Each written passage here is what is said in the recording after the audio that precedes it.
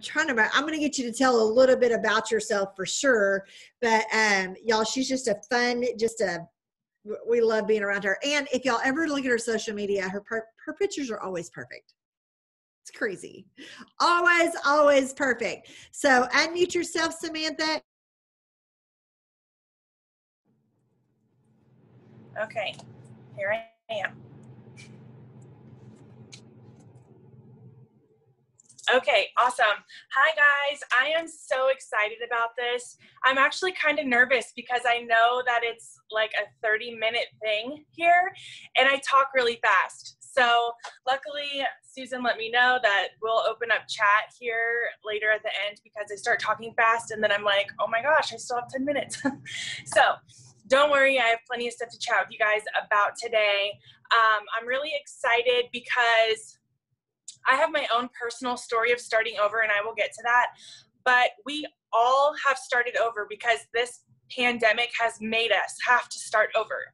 So we all are in this together. Everyone has experienced either you've been here for a long time and you realized we have to run our business a little bit different now and start over, or you're brand new because you're starting this new because of the pandemic and having to maybe create some more income or whatnot. So hopefully everybody here can relate to starting over. And that's kind of my little topic here. So I want to give you a little background. I had to write down exactly what my history is because I've been here for almost 5 years. This month will be 5 years. So I was one of those leaders that when I started, I hit the ground running. So I didn't really know what I was doing. I lived in Ohio at the time. So I was a mom of a 2- and 4-year-old, and I was a hairstylist. I was working behind the chair and I was tired. Mostly because I love my job so much that, you know, I was lucky and proud to have a career where I get to help people feel good every day, but I was tired. So I was giving my clients and my coworkers the very best version of me, but my family never got to see that. My family never got to see me, you know, being positive and happy, because when I woke up, I hit snooze over and over and over. Then we're rushing around, we're hurry, get your things, put your shoes on in the car, we gotta go, rushing.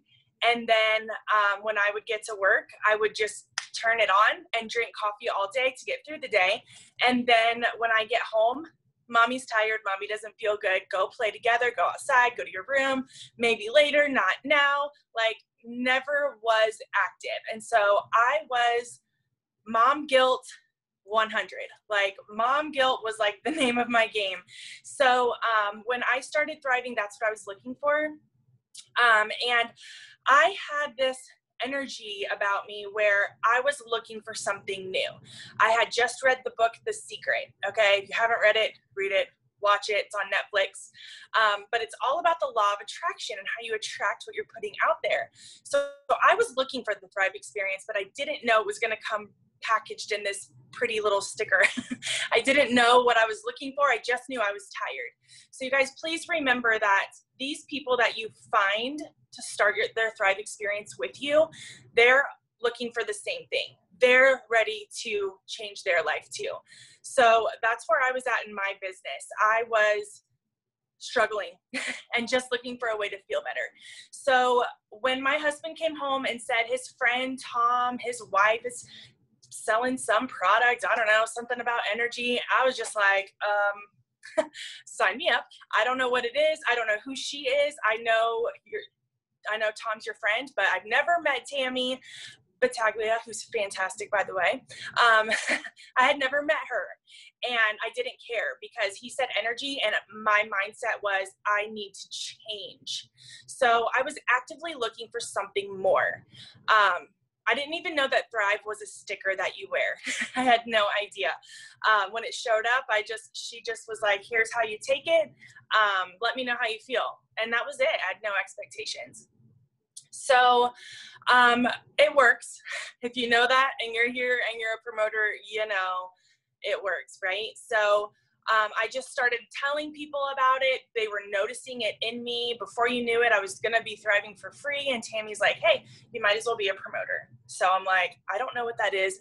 I can't even sell shampoo to my clients, guys. I can't even sell hairspray. I am not a salesperson. I can't do it.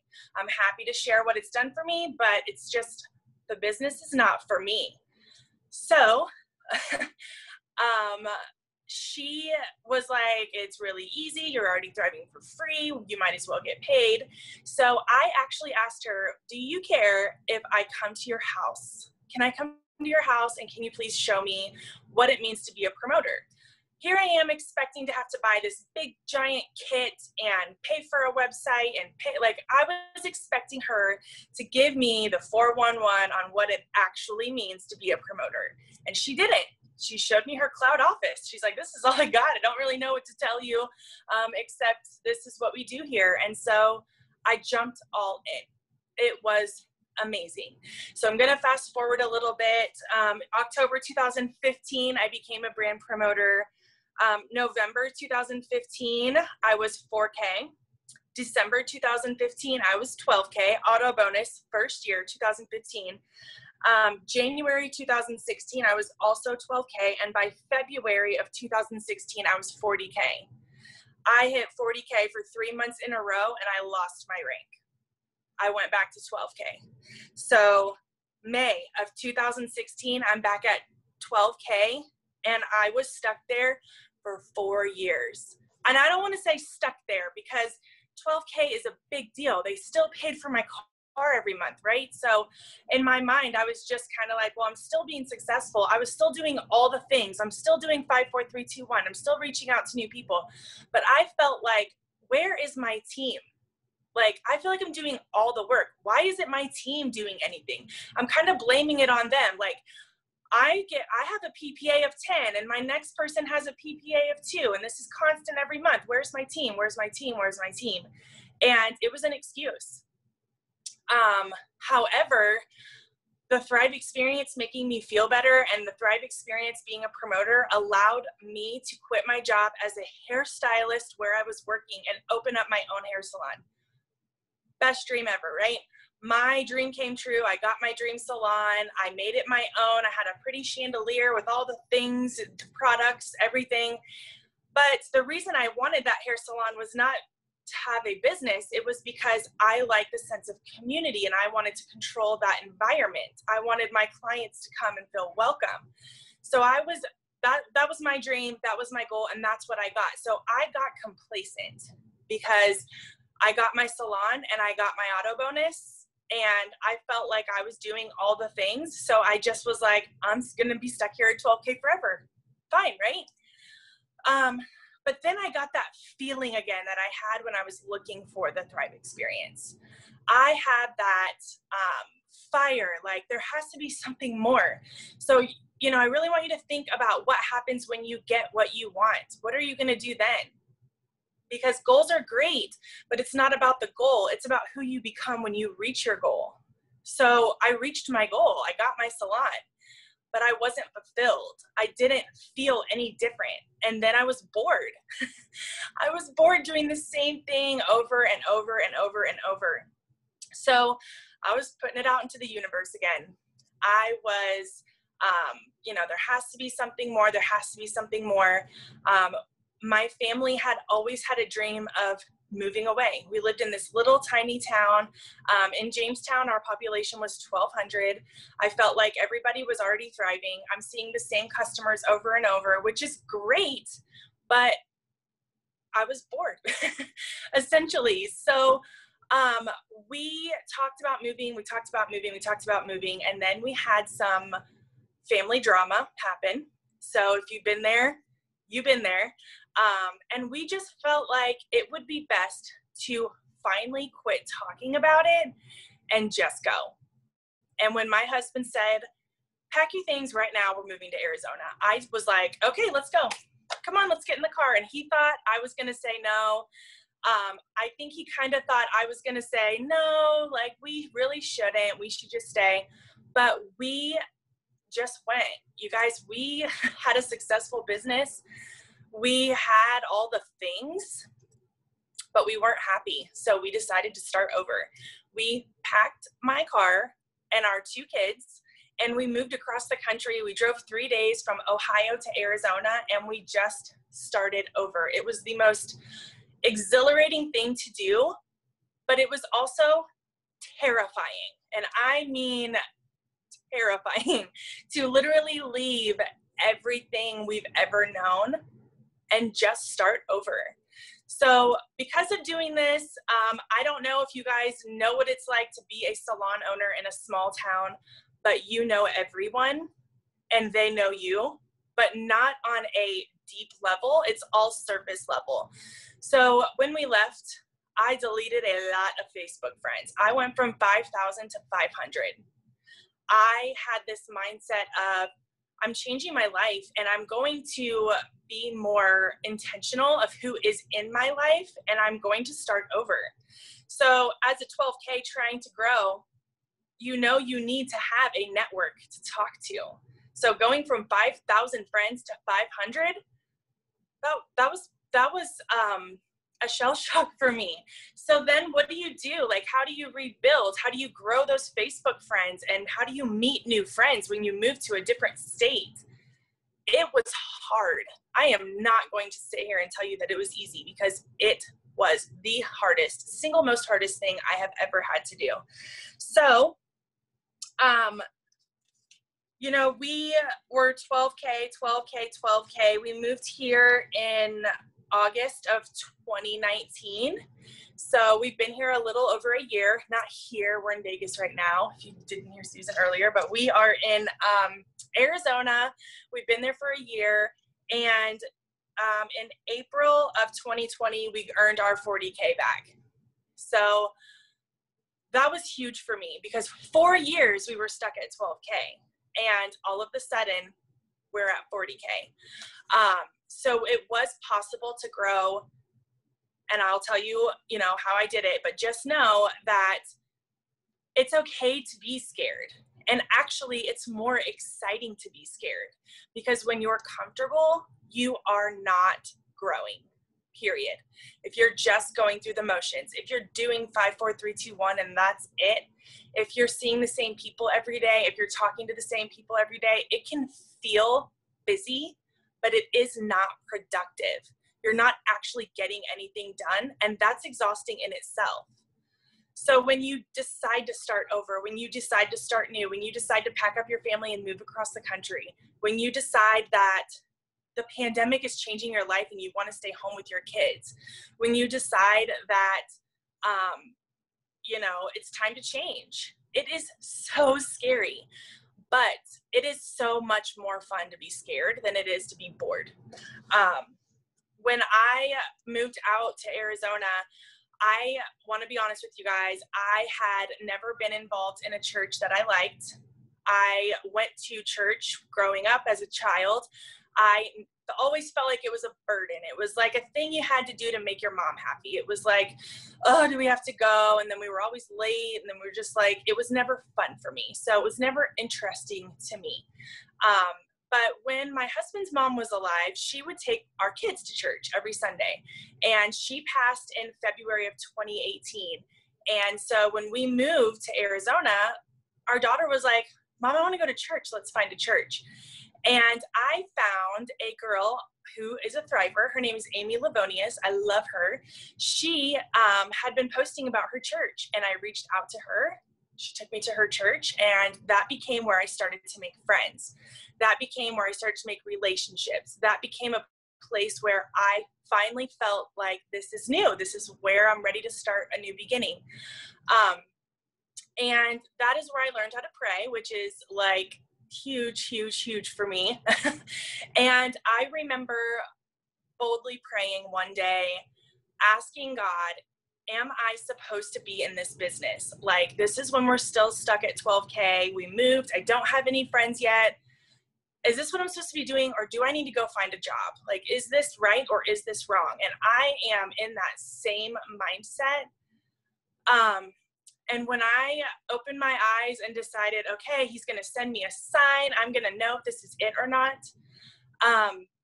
Jason Camper sends out an email saying, guess what? This week, your commissions are doubled.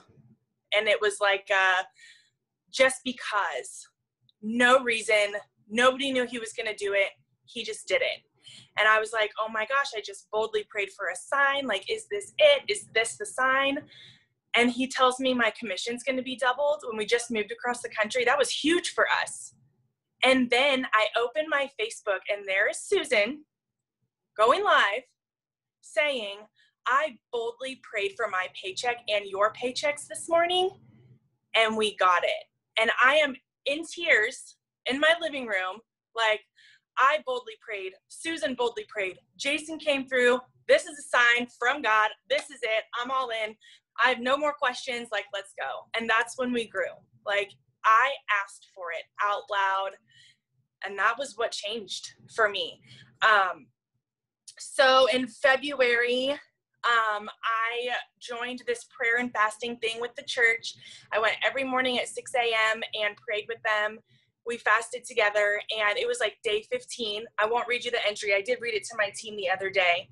But it was also about boldly praying. And I wrote in my journal that the thing I missed about being a hairstylist was cultivating relationships. I missed that one-on-one, getting to talk to somebody, hearing about their life, making them feel better. And I was praying for my Thrive team. I was praying for that relationship with them. That was my missing link. I had hundreds of promoters that I didn't really know, that I wasn't really talking with, that I wasn't really making relationships with. That's what was lacking in my team.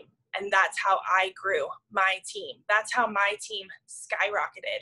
I changed my team from just copy pasting and posting everything that every other leader was already posting, calls, Zooms, trainings, emails. That's all my team was. That's all that was going in my team page. And then I decided that, that day when I prayed, I said, what I'm missing is that one-on-one relationship. And that's what I started to grow with my team. And they took off like wildfire. You guys have no idea how much it means to somebody when you reach out to them one-on-one, not in a group chat, not a question or a poll in your page, but when you're actually making connections with your level ones, but also your level twos and your threes and your fours, and people who maybe they're upline left and they don't even think that that they're still there. When you make the time to connect with those leaders one-on-one, that makes a huge difference. You have got to, I know Maria talks a lot about edifying your leaders. Like, do that. Be a human, be a person. Like I said, when I first started, I was looking for something so desperately. So is every single soul that's in your back office when they started the Thrive Experience. They were in that same place as you were when you found the Thrive Experience, when you were struggling. So that is what I essentially did. It was also really important to me to meet new friends, but I was really scared, even though I am outgoing behind the chair and at work. But when it comes to like meeting new people, it terrified me. But like I said, being scared is also exciting. And people, when you're vulnerable and you tell them, I'm freaking out because I'm new here and I have no idea what I'm doing and I don't know where to go. People love that because you're relatable at that point. If you act like you are so confident and you know where everything is and you know what to do, you almost are more intimidating to them. But if you just be honest and say, like, I'm new here. Where do I go? What do I do? People want to help you, just like you want to help them. So be honest and relatable, but go make friends in real life. Keep your Facebook page, your business advertisement, post about Thrive, but also post about your life.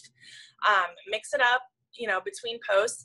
But make friends in real life so that when they do become Facebook friends with you, they're curious. They want to know what it is that you do. And that's how my team started to grow. So we went from we went to 40K in April of 2020. And then in June, we made it to an 80K team. And now our team, last month, we did $120,000 in sales. I am just shocked. I am excited. I am so proud of them, but our team is like a family. When we talk, when we post, when somebody posts about anything that they've done, everyone is there with this culture, this community where everybody wants to support each other. And that's what I was missing. I spent all this time at the beginning, my team's not working, my team's not doing this, my team's not doing that. But I didn't take responsibility for not cultivating that in the first place. It was all my fault. So when you are looking at, okay, I'm starting over, what do I do? Where do I go? Please look in the mirror. It is nobody else's fault. When you change your mind, everything else changes. But if you can't own up to it, if you can't say any of this was your fault, you won't grow. You have to just be honest with yourself. So please ask yourself, like, what can I change? How can I be a better leader? What's missing in my team? What am I not doing that I could do better? Because when you have those hard conversations with yourself, that is when the magic happens. That's when you realize, okay, if this isn't working, this is what I need to change. And if you need advice, please, by all means, reach out to me. I'm happy to help you.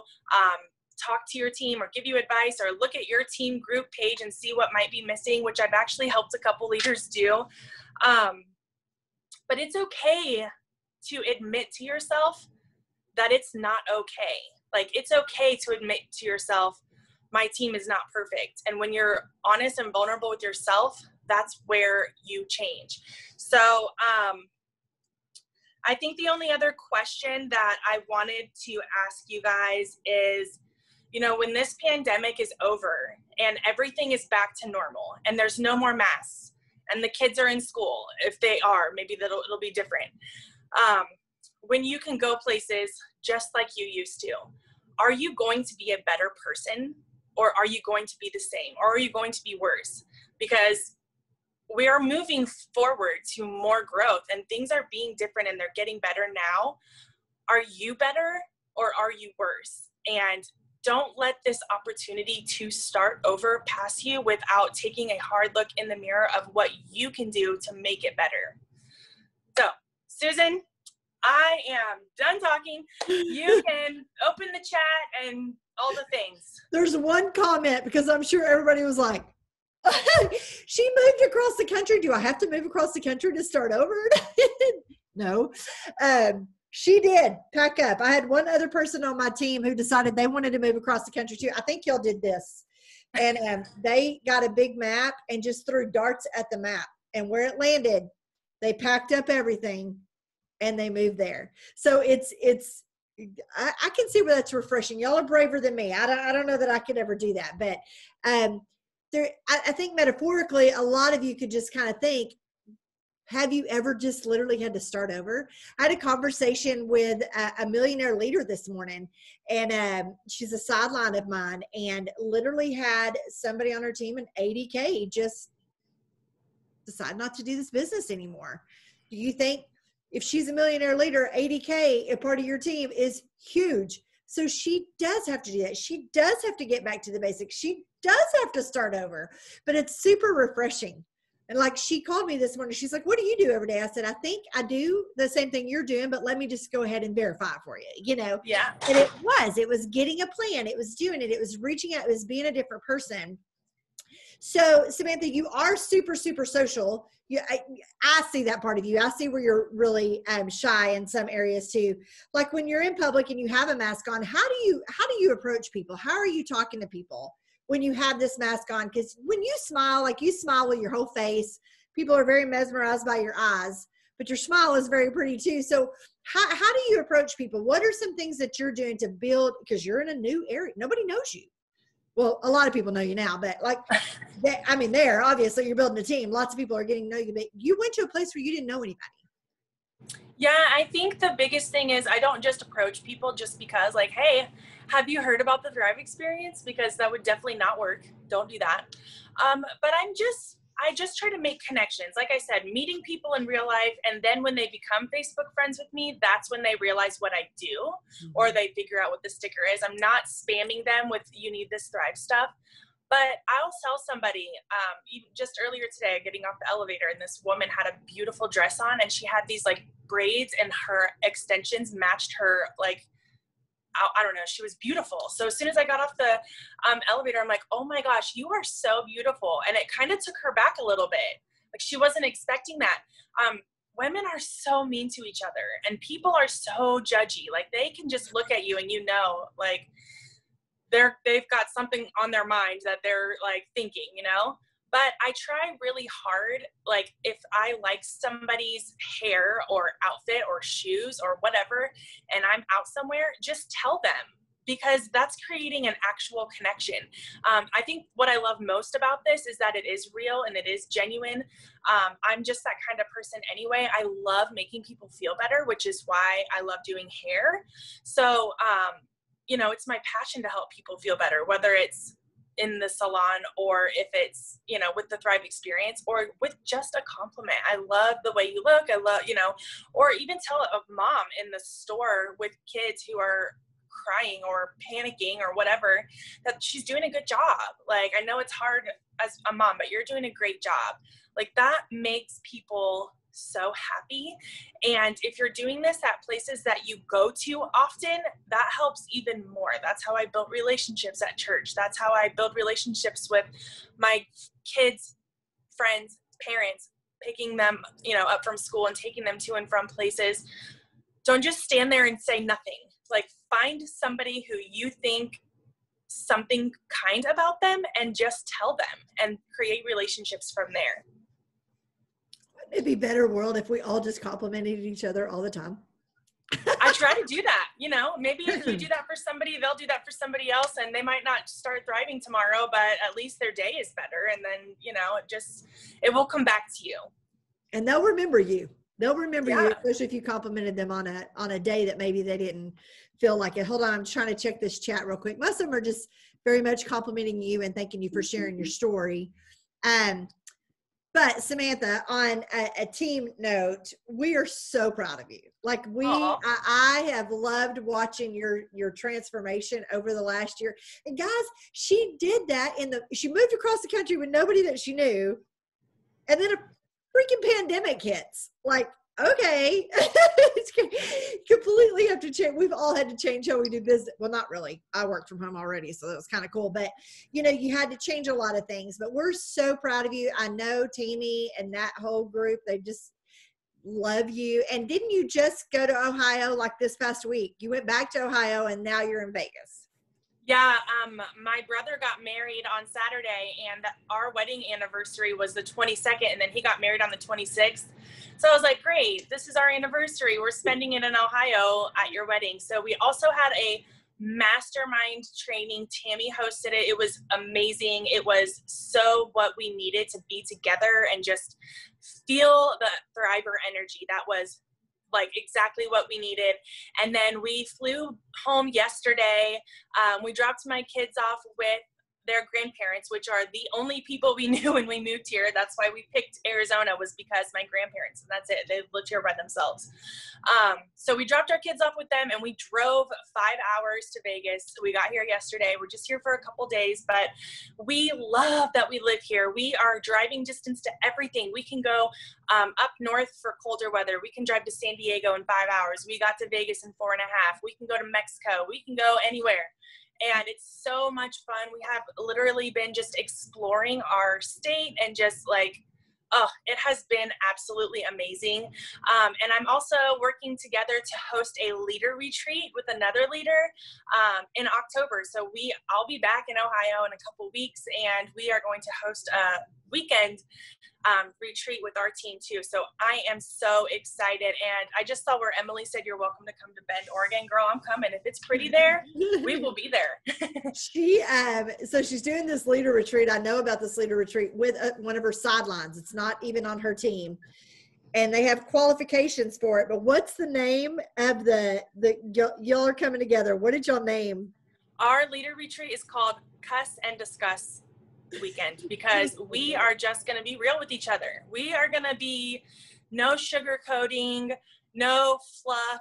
Like, we are getting down to business. And if somebody needs to say a bad word, I want them to feel like they are welcome to say a bad word in our space. That's so fun. I absolutely love it. Well, I'm proud of you. I know Lindsay is, Tammy is. You have some great leaders and I've enjoyed watching your team grow. Y'all are just awesome. So everybody, thanks for joining us today. We're going to wrap this up. Samantha, I really hope you go win some money today. Me too. Yeah. Go gamble some in Vegas. But guys, we start these back over on Monday. We have a great lineup next week starting at 11:30 Central Standard Time every day. So with that, you guys have a great day. Thanks, Samantha. Thank you. Bye. Bye.